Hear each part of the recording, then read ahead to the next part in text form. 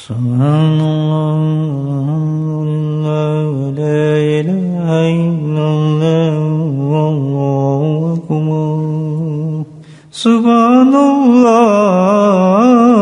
walhamdulillah, wa la ilaha illallah, wallahu akbar.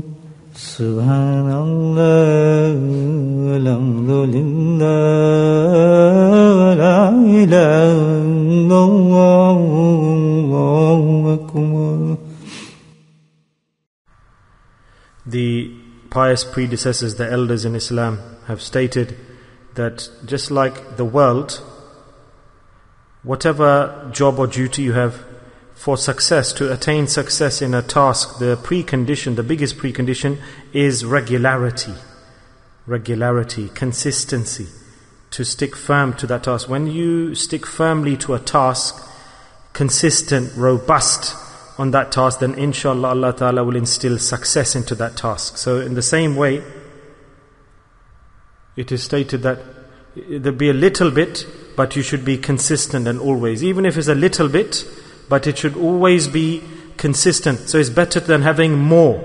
It's better to have more and you only do something a few times or irregularly. Better than that is to have a little bit, but to do regularly. In the same way, Allah subhanahu wa ta'ala has given us the tawfiq, the ability to do dhikr. This is a great amal, a great action in accordance, in relation to the world and the hereafter. You know and we realize what are the benefits of dhikr. So fortunate and lucky are those people who attain the dhikr, the remembrance of Allah, with the tawfiq Allah Ta'ala has given this.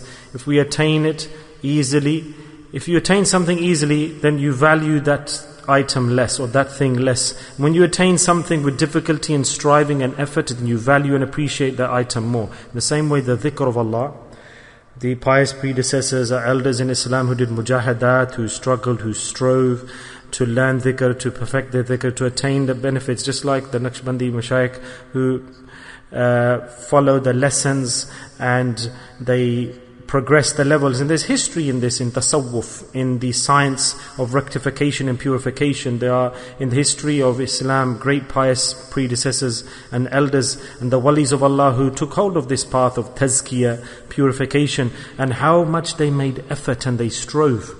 The amount of effort they made, Allah subhanahu wa ta'ala, the more effort they made, the more Allah ta'ala gave them faiz and blessings and rewards. So we also do dhikr and they also did dhikr.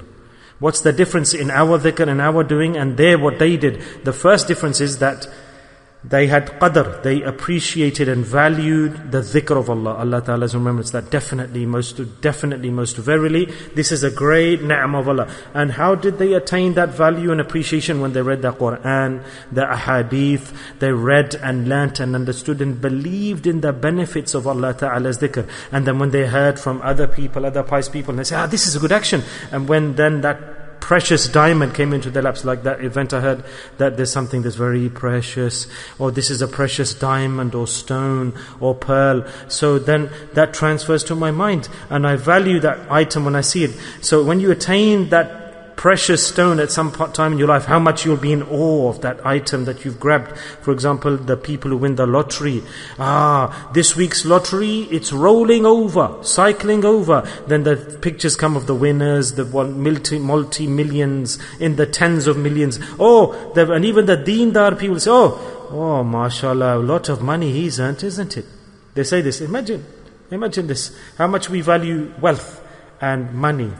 Or if somebody's bought a car, somebody else has bought a new car, he brings the new car out into the road and he won the lottery and he had an accident, you realize that the husband and wife, they passed away. So where did that lottery go that they won? Then it gets distributed, shared out to the hospitals or into charity, etc. So this is not something to be happy about, is it? The thing that we should be happy about is when, alhamdulillah, praise be to Allah, that we realize and learn the dhikr of Allah. We've got the tawfiq, we've been given the ability to do dhikr. And those individuals who got the tawfiq to do dhikr, then they worked on that, they strived, they were grateful that Allah Ta'ala then gave them more in return. In the same way Allah Ta'ala gave them ni'mas and amat, rewards in their life, and then imagine what they're going to get in the hereafter. Even more than that, their names, their they are repeated in the world even after they've passed away. So imagine if their graves they are and they're being repeated, the names, how their akhirah will be good. So Allah Ta'ala, my friends, has given us tawfiq, me, you, we've been given the ability, the understanding. Allah Ta'ala is bringing us, and I'm explaining to you, try to increase our awareness of this khas, good action of dhikr. Other deeds we perform, worship acts, fine, we should do that as well. But this is a majlis, an assembly of dhikr. And praise be to Allah, we should value this, we should appreciate this, hold it in high esteem. When we hear and read or hear and are told the ahadith about dhikr and these discussions we have, we should keep on listening to them time and time again so we can build and increase our qadr. This is a great action Allah has given to us, His remembrance. Don't think that because we can come here easily, oh, this is something normal, common. This is not a common action, great action. Think that this is the basis of the success of our life in this world and the hereafter. It's on one thing. Just little bit I'm requesting you to understand what I'm saying here. That in the Quran, if you take the summary of the Quran with regards to insan, the human being, Allah Ta'ala says that individual will be successful who will come to me with qalbin salim. This is the summary, the extract of the Quran. He who has the qalbin salim and goes to Allah after death will be successful. Allah Ta'ala says, he who comes to me with a clean, pure heart, then I will look towards his deeds. Then I will look at where are his salah, where's his hajj, where's his umrah, where's his other worship, what are the actions he did. But the first test, Allah says, the litmus test that we have to pass is, Allah says, I want to see that did you have a pure and clean heart when you come to me in the hereafter. Do you have that? One thing, that is the fulcrum, the pivot to the success of all our deeds that will be weighed, the precondition, the litmus test, the pre-test, you can say the trial, the first question or the first test that will be taken and we will have to prove is that did we have qalbin salim. This is Quran, the verse of the Quran. Allah says, the person, my believer who comes to me with clean, pure, sincere, full of humbleness heart. Then Allah says, if your heart is good, then his deeds must be good. Take him into paradise, send him into paradise. And this is called going into paradise without accounting. And this is about those people who do dhikr, the dhakireen. Allah subhanahu wa ta'ala, He can do whatever He wants. What does He not know? He knows everything about our deeds. What does He need to know more about it? Allah says, I know everything. The person whose heart is very pure, then his salah will be pure, beautiful. His Quran recitation will be beautiful. His Safa Marwa worship will be beautiful. His tawaf around the Kaaba will be beautiful. And standing in front of Multazim, when he asks from me, the dhakir, whose heart is pure and humble and sincere, it is beautiful. Allah says, I was with him all the time. But his heart was qalbi salim. I don't need to weigh his deeds. Go, your deeds have been accounted for already in advance. Go into paradise without reckoning. This is qalbin salim, isn't it? So what is the deed to attain qalbin salim? How do we attain the pure, clean, sincere, humble heart? What is a sakinatul qalb? Yeah, to get the sakina in the heart. How do we do this? To make the heart glow and shine, full of peace and pureness and cleanliness and sincerity. Allah says, I want that heart. I want that heart for every brother and sister, man and woman, male and female. Sakinatul qalb. To attain this rank, status, condition, emotion, we have to do dhikr Allah. So imagine the precious pearl of dhikr for the hereafter, and we don't pay attention to it.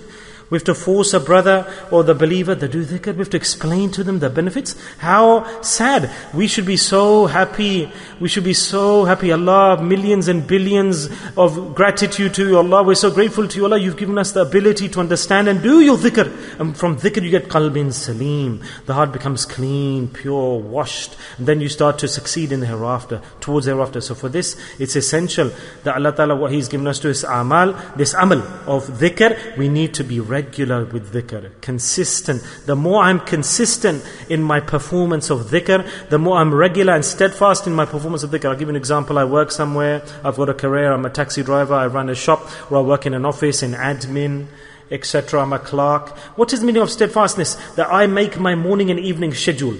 I'm going to go office 7 a.m. or 6 a.m. Then I leave the office. Then I have to drive the taxi. And regularly I do this. I'm steadfast in it. So I make my timings, my schedule. I'll come, I'll attend this way. And I'll fix my timings for working and for earning and for so-called success. So, for example, this is the half hour. Or the woman, she says, I have to make food at home. I have to make the chapati. I have to make the dish. I have to collect the children, drop the children. But it is not forgiven for that person to leave dhikr. Allah says, everyone, al-mu'minina wal-mu'minat wal-muslimina wal-muslimat wal-qanitina wal-qanitat, where the man is mentioned, the woman's mentioned.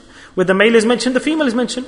Everyone's included. Kathiran kathira dhikr, abundance dhikr. Allah says that those dhakirat wa dhakirina wa dhakirat, that they will get ajrun adhima. There are many people, mashallah, they have 10 children or 8 children or 12 children. This is hadith, that woman who has more children, Allah Ta'ala says that she will be the best woman who extends and increases the ummah. Yes, not, oh please finish. Allah Ta'ala says, increase my ummah. Rasulullah says, ummah wanted to increase and multiply. I'll be proud of that ummah. So there's no restriction, no excuse that women folks say, I have to work at home, clean, or the children look after, or the man says I have to go work, I'm busy, I've got schedule. No, we shouldn't have excuses. Let's not put obstacles and barriers. We need to make a schedule also for dhikr. Half an hour, take out. Okay, if you haven't got that, 15 minutes. If you haven't got 15 minutes, 10 minutes. If you can't, take out 5 minutes. 5 minutes if you haven't got, then 3 times at least sit down and say Allah, Allah, Allah. Even that is istiqamat. If you do that regularly, it's the name of Allah. You know that Allah Ta'ala knows He's got only 3 minutes in the morning, evening. He's got to run to the office, his dunya. Not due to laziness, he's forced to. Then sit down. Allah, Allah, Allah, Allah, Allah. That's it. And then do dua and go to work. That's your dhikr of the morning. That's your regular dhikr of the morning. Allah Ta'ala says, I'm not looking at quantity. Rather, I look at the quantity, not the quantity, the quality. We say, tell me more dhikr. Give me more dhikr. We can't do it. We don't have the time. We don't have the courage. We don't have the desire and passion. We don't want to do it. We know we're not going to do it regularly. And we say, give me more dhikr, give me dhikr. Then the next day I do dhikr, and then the day after that I leave it, and then I go into reverse gear. And this is the same way in nawafil, the voluntary acts, dhikr, the majlis. And same way this gathering, alhamdulillah, with the blessings of Allah, the mercy of Allah, we have the gatherings in Zakaria Masjid, morning and evening there's the dhikr of Allah. So how many in the week? 7 times 2 is 14. What a great gathering. Majlis, what a great situation. If you get 14 majlis in the week, morning and evening, 7 days, tell me how fortunate will be those individuals in this generation and in this dunya that we're sitting in, this world, in this environment. Morning and evening, we have the majalis dhikr, morning and evening. Allahu Akbar, Allah is great. And that individual who is steadfast in this, in joining, partaking in that majlis, imagine his rank and status. Little thing we think it's a little thing. Look how our time is passing, how our time has passed. Can we not take all of this action? That the 14 majlis in the week, should we leave these? Do you think they won't give us reward in the grave? They won't give us reward in akhirah, in the hereafter, on the day of judgment? Allah Ta'ala's dhikr, 14 gatherings a week, 7 in the morning, 7 in the evening, 7 days a week. We sit down, say an hour and a half in the day. Then who else will those people be? Will they not be walis of Allah? Will they not, do they need horns on the head to be walis of Allah? Tell me the maqam, the status they will attain, the karam, the mercies, the blessings of Allah to attain this gathering. So what we have to understand here is, alhamdulillah, 14 gatherings. On top of that, Allah Ta'ala says, shakartum la'azidannakum. Yes, so Allah, we did 14 gatherings, morning and evening. Allah Ta'ala says, no, not 14, just here in one place. Let's start announcing in the other masajid. And people like us, useless, we have nothing, no abilities, nothing. But Allah Ta'ala opened the doors of the masjids. Now how many masjids are there? We have this situation as well now. We have Monday here, Tuesday here, Thursday here, Friday here. There are 2 days left. Our Haji Sahib is trying to allot those 2 days as well. He's striving, and somewhere we'll go and assign those days as well. So what the situation is, coming back to the point, that all you, mashallah, we are all traveling in that same boat, which is the dhikr of Allah. And what is in that boat? That journey, we have to have steadfastness. So those people are free, retired like me, who are not doing bone idle, doing anything. They're ill. Even the ill people, you can be lying down in your mattress ill, you can come and sit on the chair here as ill. What difference does it make? If you're lying down in your bed, you're ill, then if you've got the ability that you can push yourself to the masjid, sit on the chair and you're ill, what difference does it make? What are you going to do? For the ill person, there's no restriction. May not be that you can't get up, may it be that you're not ill, that you're vomiting, you're so weak and you're so fragile. Okay, then that's an excuse. But if you've got an illness that you can walk, you're not ill. What can I say? If you can move, shake your hands, limbs, arms, legs, your body, come to the masjid somehow and sit down and partake, because this is ni'matul Jannah. This is the reward of Jannah. So what should we try to do? Is make a schedule, is make a program. These majalis, alhamdulillah, we have to be regular in this. We have to go to all of the gatherings. It's not hard, okay? So we see that I'm busy, I'm working, I can't, okay, can I come in the morning? Yes, I can't come in the evening, or I can come in the evening, I can't go this time, or I can go to Masjid al-Falah, I can go Masjid Zakaria. The masjids that we can go to, where the work is not hindering that, then come to those 2 evenings and be regular in those 2 evenings. If you can go 3 gatherings in the week regular, then be steadfast in those. I see some brothers, mashallah, they come to 1 or 2 gatherings only, but they come regularly, because due to work, they can't come to the other gatherings. But I see, from some time, that they've chosen and grabbed hold of those 2-3 gatherings in the week, and they're steadfast and robust in attending them. Alhamdulillah, Mubarak to them. Congratulations. And I know, he knows that person, that I've got these 2 days, 3 days, I'm free, I want to reach there. And those people have the whole week, they're free, they should be happy. That my taste is changed. Today we're praying in Fala Masjid Salah, tomorrow in the other Masjid we'll pray Salah, then the environment changes, your taste, you listen to the qiraat of one Imam, then tomorrow the qiraat of another Imam, and then sometimes there's more heater, the temperature is higher, we go to Makki Masjid, you have to take all your clothes off. Yes, just the vest is left, it's so warm in there, mashallah. Makki Masjid is tomorrow, isn't it? So come with your vest and with the boxer shorts, because or the pants, because it's warm there. But this is the mahal, this is the environment. And I start to slowly reveal the points, the hidden points, slowly. Alhamdulillah, so I start from it. So this is good. We go to different atmospheres, climates, different masjids, different mahal, different environments, different people. Alhamdulillah, and then we're regular in our dhikr.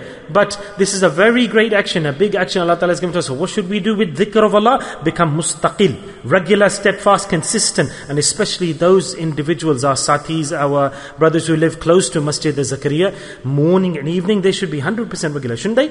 Shouldn't they? It is so sad that the person who's not regular, who doesn't attend regularly, he is taking loss into his book of deeds. We should be crying for this fact that in the morning, the person who doesn't come to the masjid, doesn't sit in dhikr and doesn't pray Fajr Salah in congregation, how does his day pass?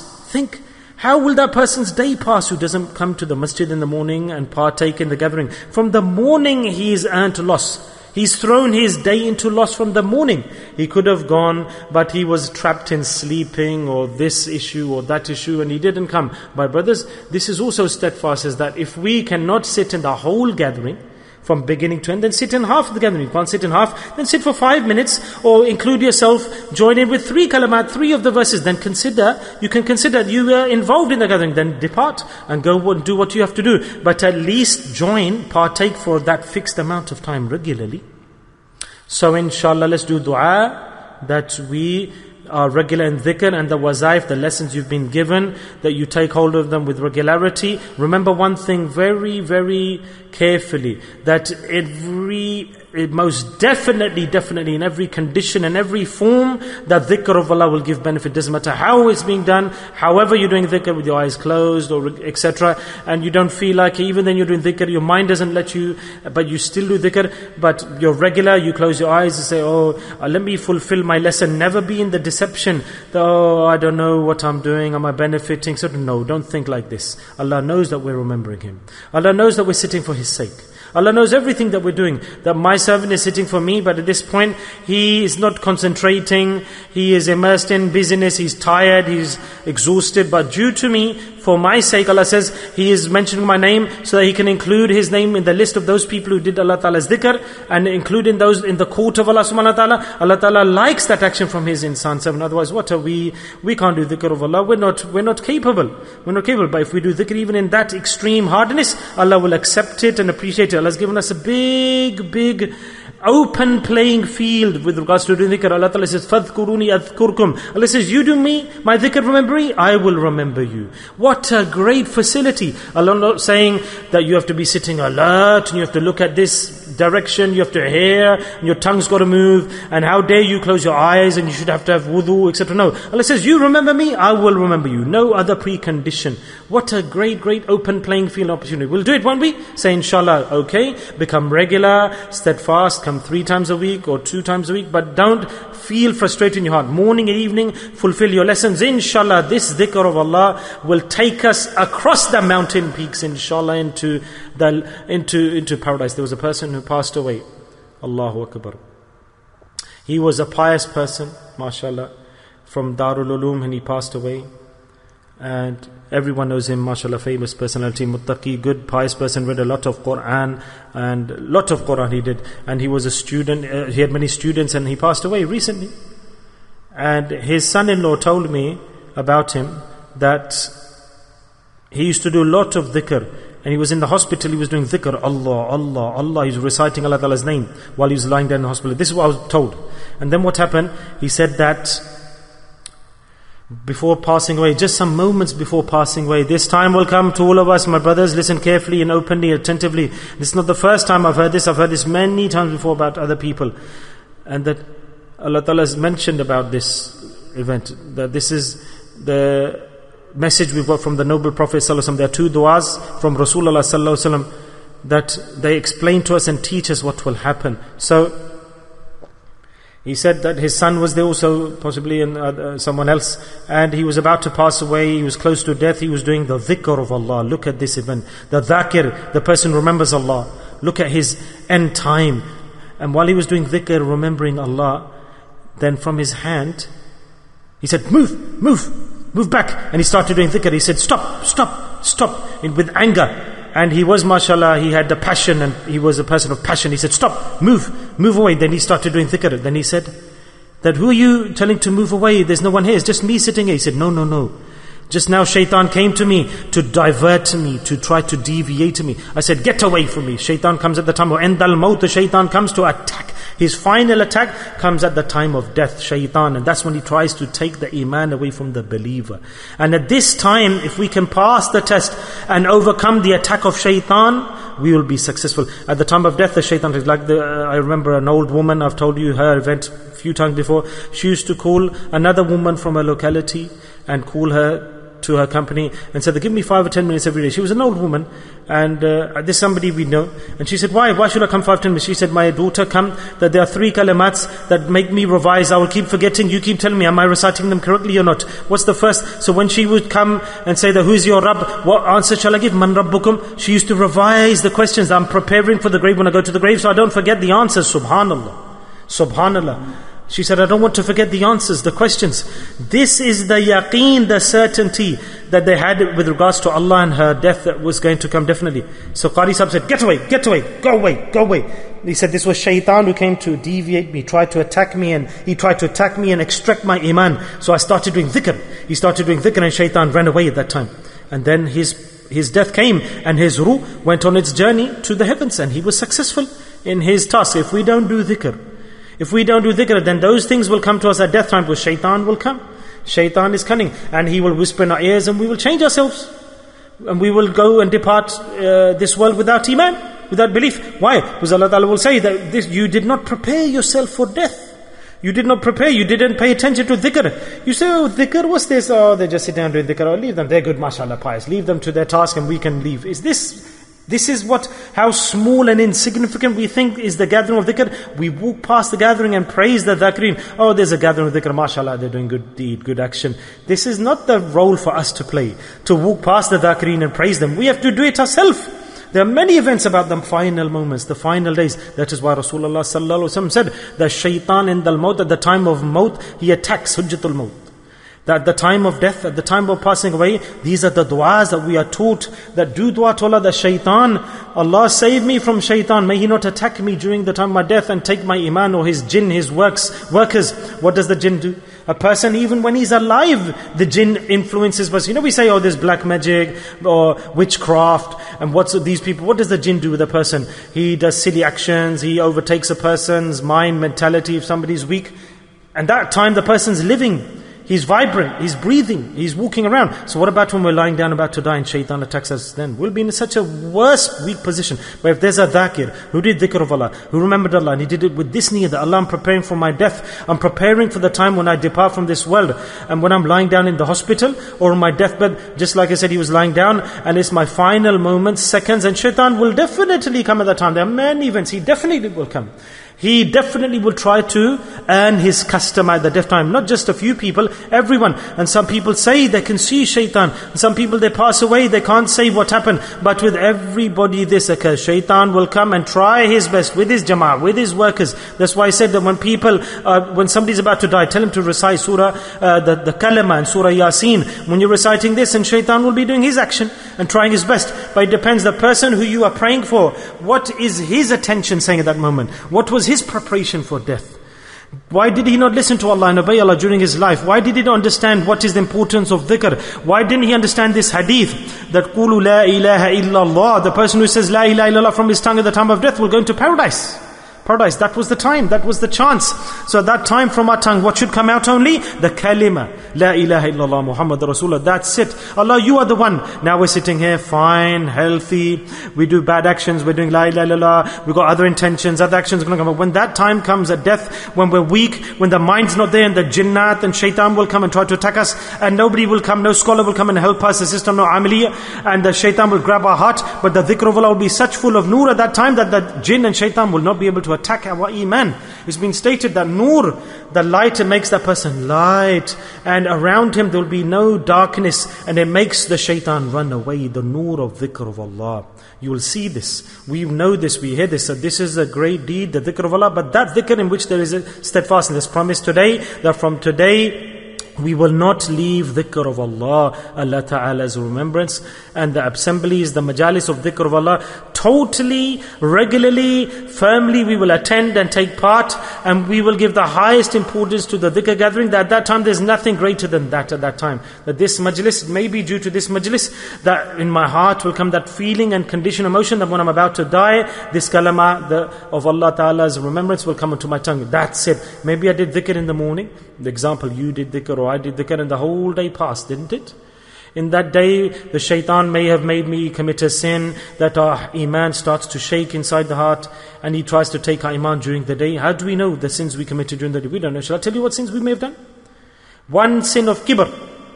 Pride is such a sin about which it is stated, the person who has kibr, even the hair's width of pride in the heart, mustard seed's weight of pride in the heart, he cannot whiff the fragrance of paradise.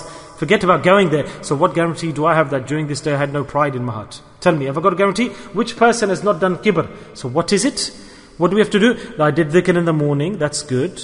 I did dhikr in the morning, I earned the good deeds until the evening, during the day, and I carried out pride, actions of pride. Then I've detached myself or gone further away from Jannah, paradise. So then Allah Ta'ala suddenly gives us the gathering of dhikr in the evening, and I come to that regularly. Then I go back into paradise. So that's the difference. Yes, we continuously cycle and recycle our strength of iman. The more gatherings of dhikr you can attend, take all of them. If you think I went in the morning, why do I have to go in the evening? No, during the day I did many sins. I'll go and sit down in the evening. I'll go to that majlis, to that gathering. After that it will be announced that whoever came to the majlis, I've forgiven him, Allah Ta'ala says. I've forgiven him. So this is the announcement. The angels will definitely announce. As soon as this majlis finishes, the gathering of dhikr in which we are included, our people are come and they gather. As soon as that gathering finishes and people leave, the last person's gone, the angels come and give the stamp. Jannati, Jannati, Jannati, announcement, paradise, paradise for this person, paradise for this. What a great action. So you coming here, us coming here, is this beneficial for us or not? Let's do dua to Allah subhanahu wa ta'ala. Let's pray to Allah that Allah, don't let us pass away, don't let us die unless we have the nur of our dhikr, of your dhikr Allah in our heart. So we should have qadr and value dhikr and appreciate dhikr. So when we're on our deathbed and we're doing dhikr, we should be totally without worry, and we should smile and say, Allah, we're about to pass away, we have no worry, we are prepared for death, and we have no sadness, no regret. وَلَا خَوْفٌ وَلَا هُمْ يَحْزَنُونَ. No worry about the shop and business or wife or children. Lying down slowly, quietly, he knows he's about to pass away. I'm departing this world, and he does dhikr of Allah and he departs from this world. So brothers, do Allah Ta'ala's dhikr. Ameen. Recite Durood Sharif.